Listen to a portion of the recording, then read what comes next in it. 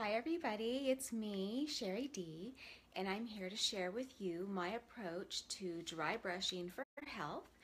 And so thank you for joining me. This is designed as a follow-along dry brushing tutorial, so we always want to be sure to drink plenty of water. So grab your water bottle, grab your dry brush, and let's get started. So remember that dry brushing is so good for our health. It's good for our lymph system flow, which is what we're really achieving with dry brushing for health. And so we're going to have brighter skin, we're going to have better blood flow, and and the lymphatic system boosts the immune system. So here we go. I have a soft, natural bristled brush, and I have a little bit more of a stiff, natural bristled brush. And you can either choose to go from the top down or from the bottom up. I like coming from the bottom up. So this is my face, that's the softer one. I will put that aside. I grab my coarse brush and I get started. I just start stroking from the bottom up. I usually try to do 3 or 4 in one area before I move just a little bit to another area. And while I'm doing these strokes, I'm also mentally connecting everything, making my thoughts, flowing thoughts, feel-good thoughts, healing thoughts. We have a big amount of lymph nodes behind our knee. So you want to go ahead and brush behind the knee quite a few times, nice and lightly. You don't have to do it hard.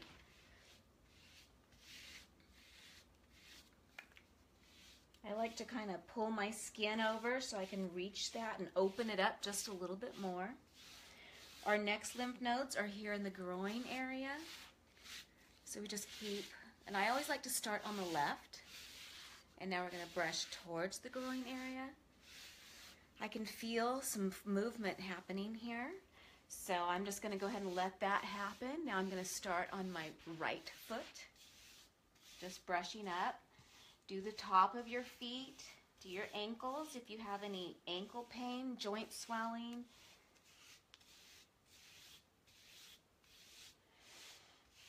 Oh, I'm only, a few minutes in and I already could feel a good amount of oxygen flowing in my body.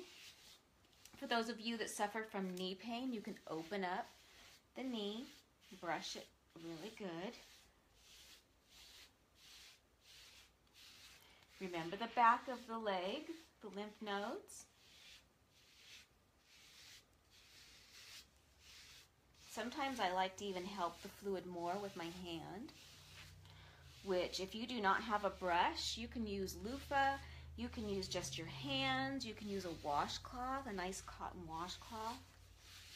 So then when we get to the back, we want to go ahead and brush, and of course this is done on bare skin, but you know, for the sake of video, I'll keep it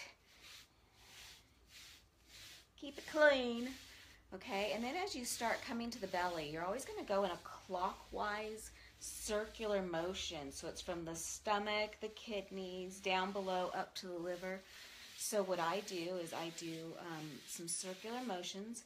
But I want to spend a little bit more time over in my groin area because I had done my left leg, but now I'm really going to pay attention into my hip, my lower back area. So here's my spine. I know it's hard to see with the dark.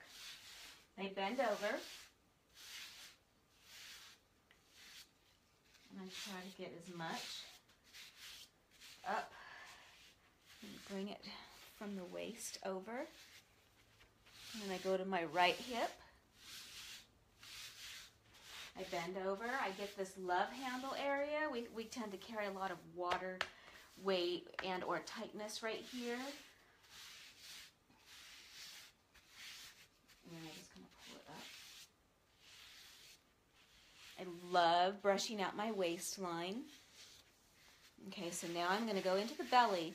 Now our belly button, I'm going to go ahead and lower this a little bit.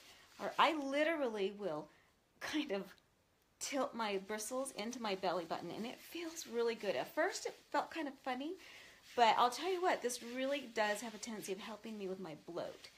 Okay, so then I start with little ones. I'll do little ones all around, little clockwise just lightly, that's all. And I bend back. I do have a tendency to bend backwards, and I contract my abdominal muscles, so then it actually becomes a strengthening exercise as well. Okay, so then I bring the top up towards the heart, top portion of the abdominal area, and then I take from the belly button down and I brush it into the groin area.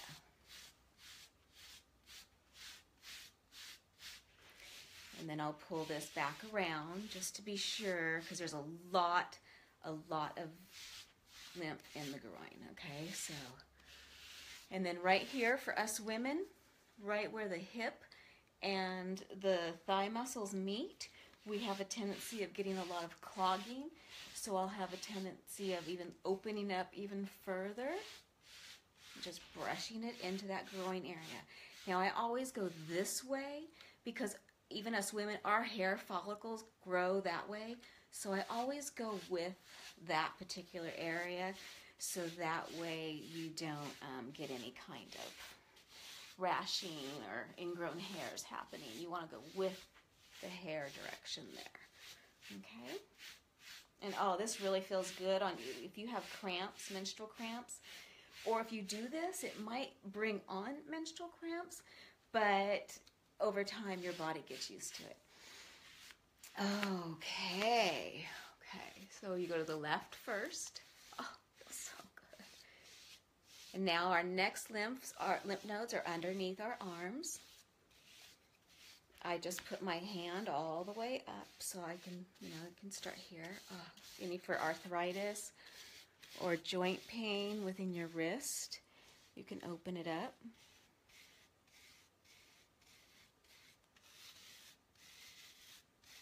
And if you do this every day, I have a little bit of sensitivity right here, so I just lighten it up a little bit more.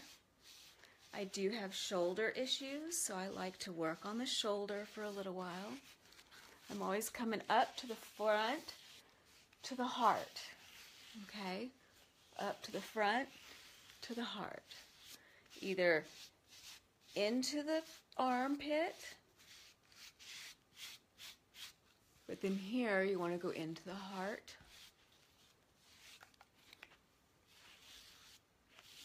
Now I'm going over to the right side.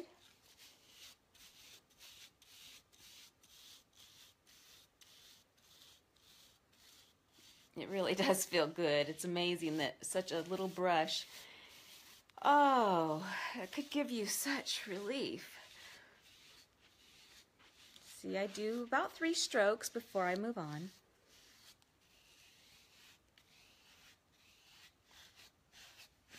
And for women, let me do my shoulder. For women, I've read that it's good for us to do a light breast area, and I imagine for men too. I don't see why not. Men have been known for skin cancer. So basically what I do is I just put my hand flat, I hold my breast in place, and I just do a few strokes out, and then I go back into the arms. So I hold it in place, and I tend to put it on its side, the brush.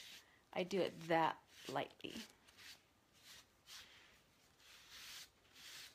Okay, and then once I get to my neck, I grab my softer bristle brush, but if you only have one, you can just lighten up the pressure, and like I say, you can just put it on the side like I do. I just have a lighter touch, a lighter grab.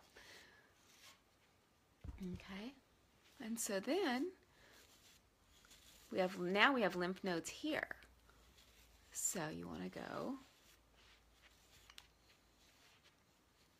This one it really does feel good. I let it comb my whole ear. See, and then I put it sideways. I keep this one for my face because I keep it, I don't want my whole body. Like if I brush my feet, I don't want to brush my face. And I clean my brushes about every 2 weeks with a mild soap, just the bristles. You try not to wet the wood. And then let it dry, pat it dry and let it dry. I use baby magic soap in my shower, and I use a baby shampoo by Organic Sprout. They're really good. It's got rosemary and arnica in it. Original Sprout, I love their line. Okay, so the lymph nodes, you can do your neck. I go down the neck and then I pull it forward. And then I'll take that and throw that into the arm there. Okay, so there you go, dry brushing for health. Do this every day, and trust me, you will have less edema, swelling in your body, and you will feel more alive. You'll have softer skin. Your lymph will flow. You'll have less pain here and here. And be sure and always drink your water. I would say drink 2 of these a day. I get these on Amazon. I put just type in gel covered water bottle or something like that. These are about $13. I love them because they give me pleasure and happiness. Okay, cheers. Thanks for joining me. You all did wonderful. So remember, dry brush for health. Okay, Charity shares. Comment below if you'd like. Subscribe to my YouTube channel if you'd like to see more. Okay, goodbye everybody.